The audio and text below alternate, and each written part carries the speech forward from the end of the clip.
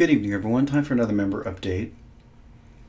This is the daily chart of silver, and you can see that we have a break in this downtrend line, but we've had many breaks. I pointed them out before.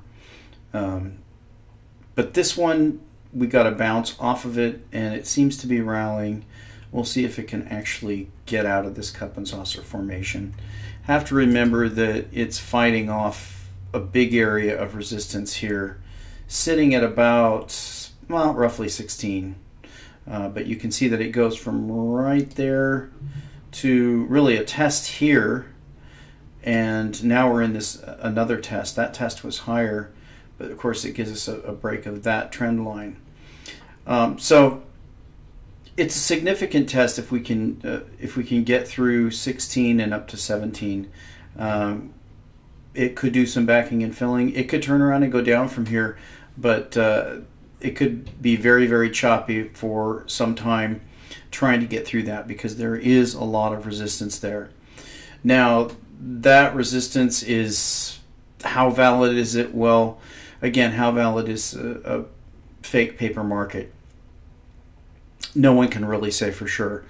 Now, I wanted to spend the rest of the time on this Scotia Makata 2016 silver forecast, because I think there's a lot of information here that's really interesting. So I'm just going to read through this now. We know this is the Scotia Makata that I think, let me see if they're associated with Scotia Bank. Scotia Makata. They might have, yeah, Scotia. It is Scotiabank. So it's one of the notorious players. In my opinion, I think it's part of the deal. I think everybody's in on it, actually. But it's interesting to look at some of the things they cite here. So I'm just going to read through this and comment. This is the forecast. This is for 2016 forecast. Government stocks continue to fall. Sales of government-held stocks have fallen sharply since 2010. Indeed, in 2014, they seem to have dried up completely. Between 2003 and 2010, sales averaged around 1660 tons. Now, I'm going to do some math here, but just keep in mind that that's every ton is 32,000 ounces. And we'll do a conversion here to dollars in a little bit. So the removal of this supply is meaningful. Since 2007, most of the official sales have come from Russia, but the fact that sales dropped in 2011 when average prices were at a record high suggests that either Russia's stockpiles have been depleted, or that in line with gold buying for its official reserves, it may have decided that silver would complement its gold holdings. Now that's kind of strange. Why would Russia be dumping silver? It doesn't really amount to any amount of money at these low prices. Even though dollar silver prices have been low this year, Russia would have had a massive incentive to sell stockpiled silver earlier in the year, when the ruble price increased to 1,250 ruble from around 700 ruble an ounce in 2014. So for now, Russia, China, and India, who have been main sellers in recent years, all seem to have stopped selling, and we expect that to remain the case in the year ahead. Now, that kind of logic doesn't make really a lot of sense. We're talking about the ruble losing a lot of its value. We know that happened. It coincided exactly with the NATO's move into the Ukraine, and that government and currency completely collapsing. Then sanctions being placed on Russia, etc. So we know that it's the ruble being destroyed by the Western powers, not silver. Any real change in the price of silver? It's a change in the ruble. Now, what they're saying here is that, well, with the ruble price being so high, they have a big temptation to sell their silver. Not really, because the price, even in the higher ruble rate, with the ruble losing whatever percentage it was, it's still no amount of money. So that's a bogus argument, and I don't know why they make arguments like that. Now, let's look at this producer hedging. Keep in mind that the tons is 32,000 ounces. I'm going to show you how how little this is. Producers added 492 tons of hedges in 2014, taking the total hedge book to 919 tons. Considering how much further prices have fallen this year, there may not have been many opportunities for producers to put on hedges. Well, I'll come back and comment on all this. Earlier in the year, prices ran up to $18 an ounce, which is likely to have attracted some hedging, but prices did not stay above that level for long. Without many opportunities to put on more hedges, producers are likely to start suffering more as hedges become prompt and have not been replaced.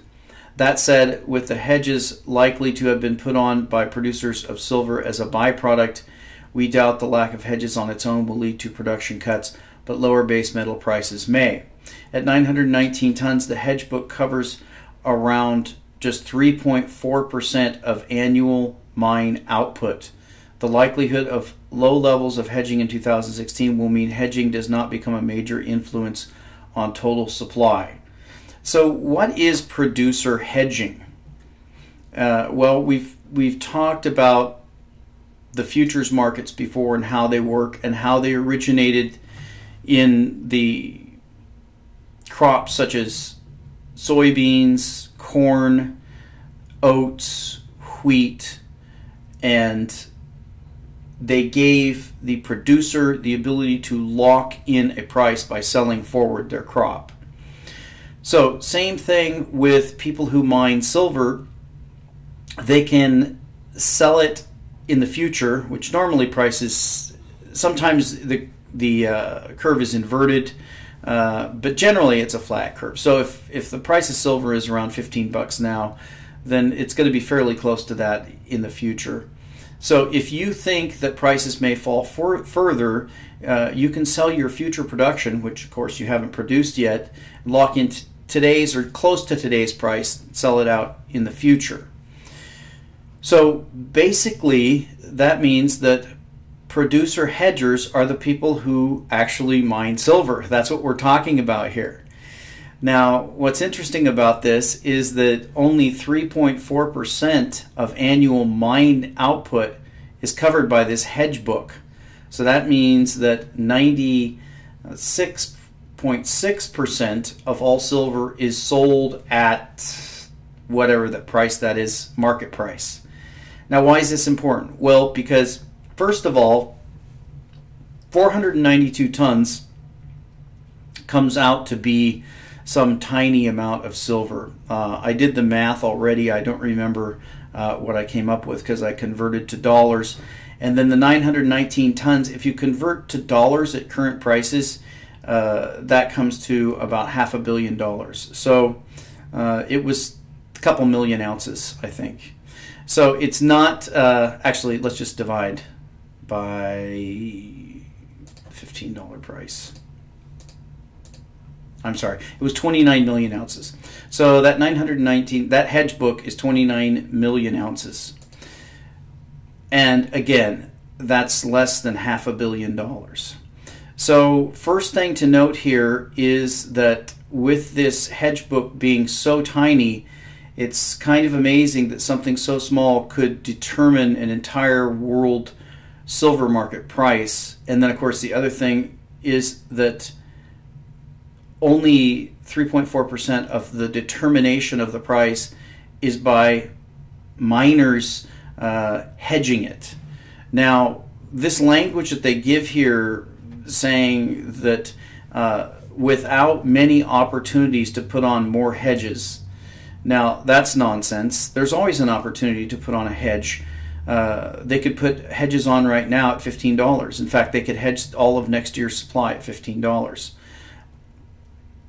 So what are they saying? Are they saying that prices have to rise from here? We'll see that they kind of say something like that as we get a little bit further. In 2014, global supply of 33,000 tons, there's your total global supply, was considerably larger than fabrication demand of 27,000 tons. In theory, meaning a supply surplus of around 6,000 tons, but the actual balance then depends on investor interest. In 2014, ETFs bought a net 110 tons, but investors bought 6,000 tons of coins and bars, which meant the market needed to draw down 262 tons from inventory. Now that's very interesting. Let's look at this chart from SRS Rocco, and this is a chart of silver coin sales over the years, and you can see this is in millions of ounces. So this chart compared to the silver chart is very interesting, because while the silver chart makes a top in 2011 and then just drops all the way down to where it is today, the official silver coin sales have continued to rise and have actually risen into record levels here, right there, setting a record in 2015. So we're seeing real silver purchasers actually becoming the real market. ETFs, I don't even know if that's real silver being purchased. It could be fake money buying fake silver. But you can see that it's absolutely dwarfed now by the real investor demand. So we'll continue. As such, even though ETF interest in 2014 was minimal, the silver market in 2014 was in a small supply deficit. In 2015, we expect supply to drop 4% as mine output and scrap decline due to low prices, and as byproduct silver production falls in line with base metal production cuts. Now, we've talked about scrap before, and they're saying that scrap will decline due to low prices. In other words, it's not going to be recycled. Now, actually, I've pointed out before that that's not really the case, as certainly if we're talking about scrap from, say, junk silver, and you can see here at compare silver prices here that we still have on 90% bags, we still have a 23% to 24% premium across the board. So people are paying a quarter more. That means if silver's $15, they're paying what is that, $3.50 more. How are you going to get scrap out of that? Who is going to turn around and scrap that when they can sell the coin itself for a lot more? That doesn't make sense. So I don't think that scrap declines due to low prices. Scrap declines due to having a higher price you can sell it for, a higher real price. For demand, we expect growth of around 4%, with growth being seen from the solar panel, jewelry, and silverware sector. This would lead to supply of 30,000 tons, fabrication of 28,000 tons, and a supply surplus before investment demand of 2,000 tons. In the year up to late November, holdings in ETFs dropped 451 tons, but demand for coins and bars is expected to have remained strong, growing 2% to 6,000 tons, leaving a net deficit of 2,900 tons. Our forecast for 2016 is for mine supply to fall 5%, but for scrap supply to rebound 10%, as we expect a rebound in prices to release more scrap into the market. That's a pretty bold expectation for scrap to increase that much. As I said, not only does the silver price have to increase, but the premium for junk and other things like that has to decrease. This would lead total supply to fall 2.7% to 30,000 tons. We expect low silver prices and a slight recovery in economic activity to see demand grow 2% to 28,000 tons, giving a surplus before investment activity of 1,401 tons. As has become the norm, the final supply-demand balance will depend on the level of investment activity, but with low prices and potential for prices to recover, we would expect that demand for coins and bars to grow, even if holdings in ETFs continue to edge lower. As such, we expect a bigger supply deficit next year as investment and fabrication demand grow while supply falls. Now, why would holdings in ETFs edge lower? Why would not people who have these billions and tens and hundreds of billions of dollars of investment dollars on Wall Street, not if, as they say here, silver is expected to rise in price, why wouldn't they take advantage of that and buy ETFs? So That's pretty shady as well. The whole thing is shady, and there's no doubt in my mind that Scotia Makata or Scotiabank, they're actually involved in the suppression. But if we think about the amounts of money that we're talking about here, we're talking about amounts of money that are so infinitesimally small. We're talking about $500 million of total producer hedging for the entire silver market in the entire world. $500 million. What a tiny amount of money that is. What a tiny amount of silver that is to control the entire market, and then to have 97% of the silver that's sold. It's not producer hedging, it's just apparently the producers are just dumping this byproduct on the market. So it's fairly clear that they are still maintaining this strategy of just dumping whatever silver they have, mining it as a byproduct. And the only thing that can really change this scenario is if people step up and start to buy the coins, because I personally believe the ETFs are fake. There's no way of knowing until the whole thing blows up. But the amount of coins that we're talking about here, you can see 130 million coins. You do the math. What is that? $1 to $2 billion. Again, that is a tiny drop in the bucket of what people spend. What if that number doubled? That number could double without even having a noticeable impact on anyone. What if that number went tenfold? That number could go tenfold. But it's only going to happen if people wake up. People are waking up. You can see that they did drop off and slow down their buying when they put in that silver top. The silver smash down of 2011. You can see the next year it did drop, but then it popped right up, back up in 2013 and has risen up to a new high. So I believe this number will keep rising as more and more people wake up, and as that happens, I don't believe the scrap is going to come online. I don't believe that the premiums are going to correct, and I believe that the supply deficits are just going to get worse and worse and worse. And we'll talk to you next time.